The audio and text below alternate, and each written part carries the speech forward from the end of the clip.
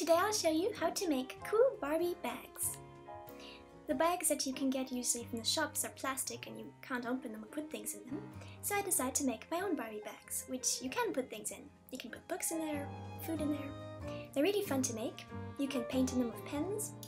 We don't have any craft stores here, but if you have a craft store next to you, then you can buy beads to put on your bags, or little decorations, or you can cut out flowers and hearts and glue them on your bags, or put glitter on them to make them look really special and really cute. What you need to make your bag. You need a material for your bag. That can be a new material that you buy from a craft store or fabric store, or you can use an old piece of clothing that you don't need anymore to cut out some material for your bag. If you use a white material, then you can paint on it with pens to make interesting designs. Just make sure that you let your ink dry and that you test it with your finger to make sure it doesn't come off before you give it to your dolls. You need something to make a bag shoulder strap for your bag. That can be a ribbon or a hairband. You can buy a new hairband, or you can use an old one which you don't need anymore. Or a strap from some clothing that you don't need anymore. Then you need a thread and a needle if you're going to sew your bag. You can also glue your bag instead of sewing it if you really hate to sew. The seams will be a bit more stiff, but it will also look nice, so experiment and see which way you like to do it best. Use a strong glue, because otherwise it might fall apart, especially if it's hot weather. And if you want to put glitter on it, then use a glitter glue. And if you want to have a flap that can close, then you need some snaps too, or some Velcro. So let's get started. I'm folding my material over once, and then from the top I'm going to fold down again, because I'm going to make a bag with a flap, like the first bag that you saw. I'm measuring it against my doll, and making sure that it's wide enough for my book to fit in there. Now I'm cutting it. And cutting it some more. Depending on how you cut it, if you cut it very narrow or very wide, you can get a thin, tall bag or a wide, fat bag. Now I'm drawing with a light pencil the design of the flap. You can make a square flap, you can make a triangular flap, a zigzaggy flap, or one with any shape that you want. Now I'm cutting it out and cutting it some more to refine its shape a bit further. And cutting it even some more. For some reason, when I first filmed it, the camera was not filming, so I had to redo it. Therefore you see I'm using a different strap, and the material looks a tiny bit different too. But it's the same principle anyway. So I'm threading my needle, then I'm taking both ends of the thread together and making something like 8 or 9 knots, just to make sure that when I start sewing, it doesn't start to unravel. There. Now, this is how I sew. There's different ways to sew, but I find this is the easiest method. Pass your needle through the fabric and make sure that you're sewing on the wrong side of the fabric. That means if the fabric has a prettier side, turn it inside out before you start sewing.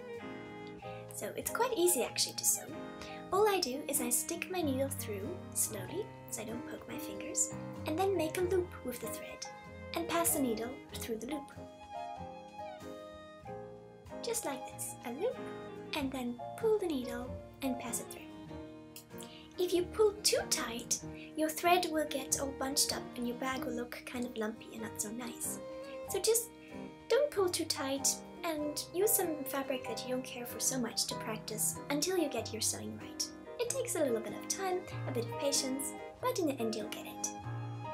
So I'm racing it ahead a bit so you don't have to get bored.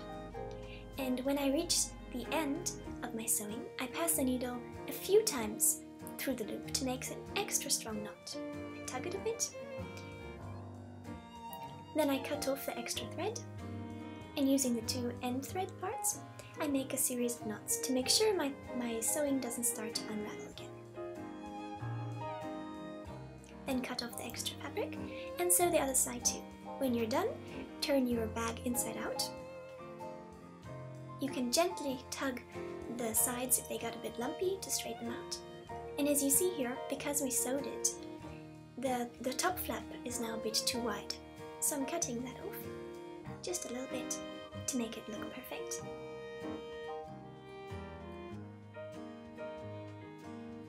And that looks good.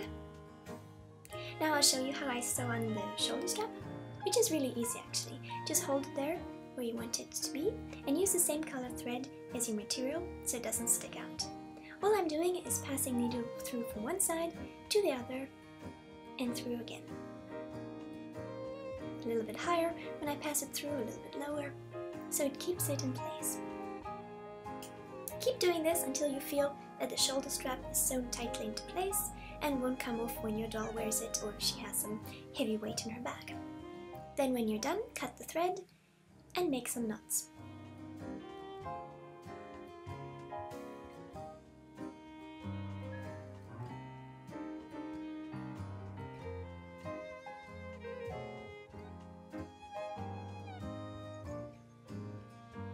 Then cut away the extra thread you don't need.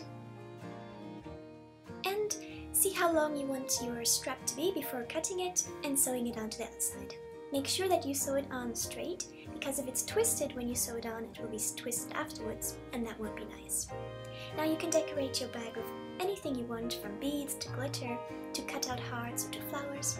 I cut out a heart here and I'm gluing it onto the back of my bag. I'm using a silicone glue, but you can use any glue that works for you. I want my bag to open and close and keep what's inside of it in, so I'm using snaps to accomplish that. You can also use Velcro, though I did try to use Velcro and it didn't work too well, but maybe my glue wasn't good or my Velcro wasn't good. So you see here, I'm threading my needle and I'm marking where I want the bottom snap to be. I'm holding the snap to the top and starting to sew it on. Sewing on snaps is pretty easy. All you do is pass your needle through the holes and out through a different hole, and then in again from one hole and out through a different hole. That keeps it in place tightly. You have to do this a few times until it's all threaded up and held into place. Then once you're done, cut off the extra thread and make some knots. Best to use the same color thread like your bag so it doesn't stick out too much. Do the same for the snap that will be on the bag. And then when you're done, remember, cut the thread and make some knots. So to cover up that sewn part where we made the snap on the other side, I'm going to make a purple heart, cut it out and glue it on top of there.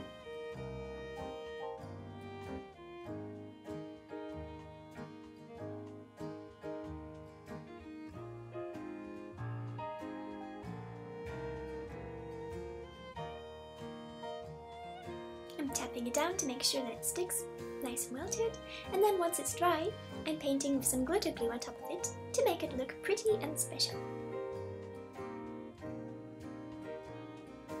Now I'm painting with red glitter glue on the pink heart. Then once you're done decorating your bag, let it dry and you're done! Thank you for watching, I hope you enjoyed this tutorial and have fun crafting! Subscribe for more tutorials because I will be making more tutorials and publishing them every Wednesday. Until next time, have a great week!